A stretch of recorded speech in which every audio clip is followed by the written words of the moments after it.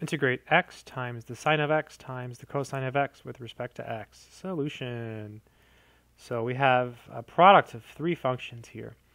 So I am thinking that we can use a trig identity. So recall that sine of 2x is equal to 2 sine x cosine x.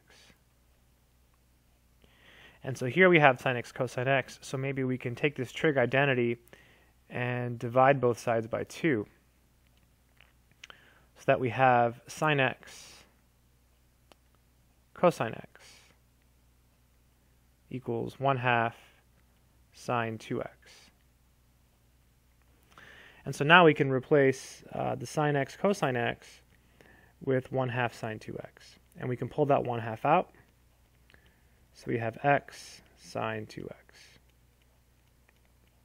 And so now we can integrate this, and because of the same thing, and then we're done. To integrate this, we can use tabular integration, or parts. Let's use tabular because it's faster.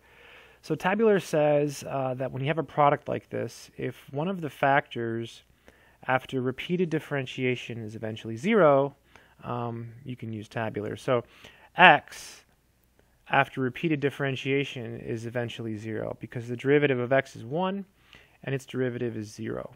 And then you take the other piece,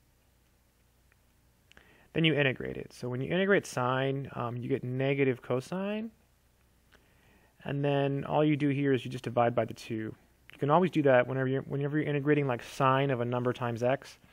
You just integrate the sine and then you divide by the number in front of the x, right? When we do it again, we integrate the cosine, so we get the sine, and then we divide by the 2 again, so we get 4. Then in tabular, you start with the plus, so plus minus plus, and then you draw arrows. So this is going to be 1/2. So following the arrows here, we have negative x over 2 cosine 2x plus 1/4 sine 2x plus c. And to finish, just distribute the 1/2. So we have negative 1/4 x cosine 2x plus 1/8 sine 2x. And at the end, we have the plus c. Kind of rushed through that, running out of time. But that is the final answer. I hope that made sense.